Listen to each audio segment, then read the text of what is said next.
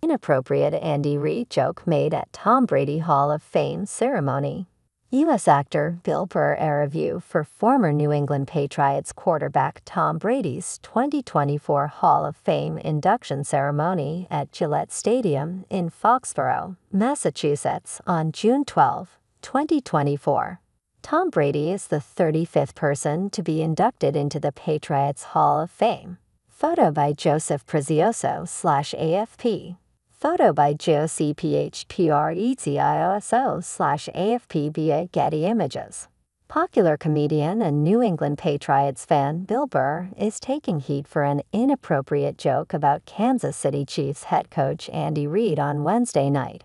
Burr delivered some opening jokes at Tom Brady's New England Patriots Hall of Fame ceremony on Wednesday evening. He went after Reid and the Chiefs. Burr made it clear that he thinks Brady, who won 7 Super Bowls and appeared in 10, will be the greatest quarterback in NFL history.